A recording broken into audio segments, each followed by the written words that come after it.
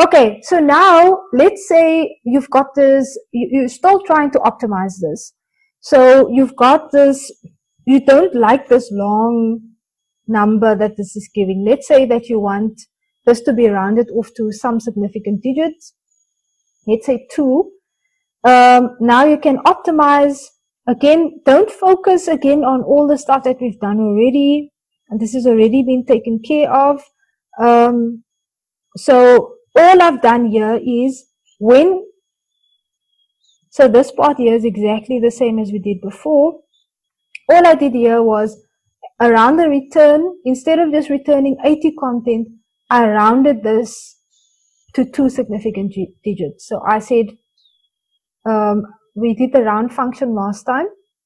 I used the round, and this is how you normally use the round function. You normally put a comma, because this is going to store a value, which is this 0.444, and then you just say to how many significant digits you want to round this off. Now note I've changed this to GA here. So, but yeah. So there we go. You can change this to anything you want now, because this has been changed to first and second nucleotide. Okay, so there it's rounded it off to 2 significant digits. Okay, now I just want to show you, again, you can add this as an additional argument. So that before we just had these 3, you can add a 4th argument so that the user can specify if the user wants to add.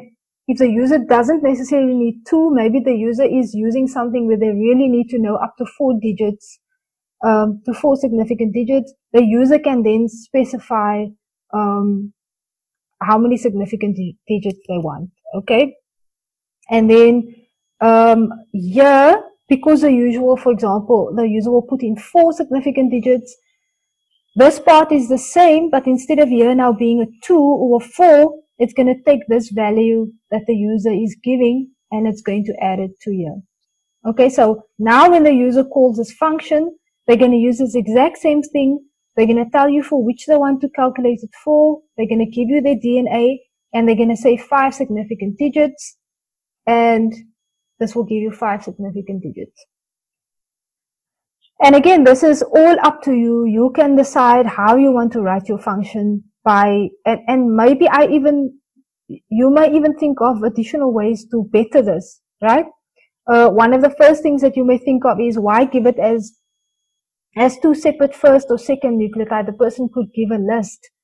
And like I said here, why not account for this being a file? So then you should be able to have in the block of code that it's reading in a file, it's splitting the lines, whatever it needs to do.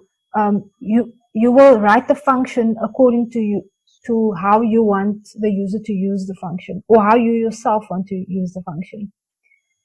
Okay, but I want you to notice a trend in that we add everything in the arguments that we kind of want the user to have control over. I don't know if you've picked that up, but every time we want the user to have control over something, or we want to make the function more flexible, we start to add arguments to there. Now, obviously, there comes a time when it becomes too much, maybe.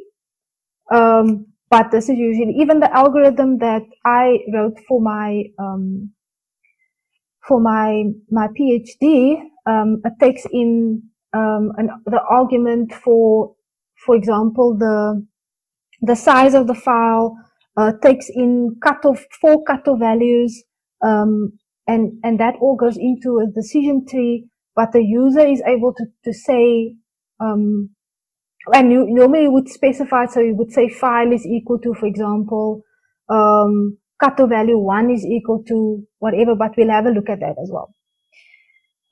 But yes, so arguments, which is this part over here, that's inside the brackets, they allowed it to add flexibility for the user to the function. Okay, one thing I think that we should mention is, if you add those significant, or if you add those arguments, and the user does not provide you with the 4 arguments that this function requires. You saw that it gives an error if they give nothing, but it also gives an error if you give only some of it and not all of it.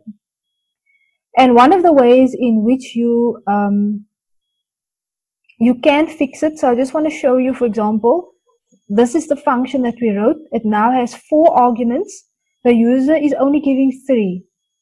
And then if you try to run this, it will give an error to say missing 1 positional argument, which is significant figures. And also notice that it goes sequentially. It automatically assumes the first one belongs to this first argument and the second one belongs here. So then here you will see it's telling you it's missing the last one, significant figures.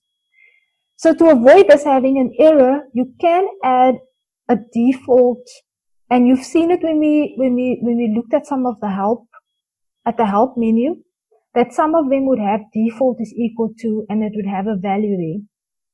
That is to avoid the user getting an error when they don't provide you with all the arguments. So one of the ways you can do is you can say, if the user does not put in the last argument, for example, then I myself will add 2 as 2 significant figures as by default. And if the user does give it, then we will use what the user gives. So if I now run the same thing that gave an error before, then it will use 2 significant digits. And of course, if the user then decides to give the significant figure themselves, then it will run what the user inputted.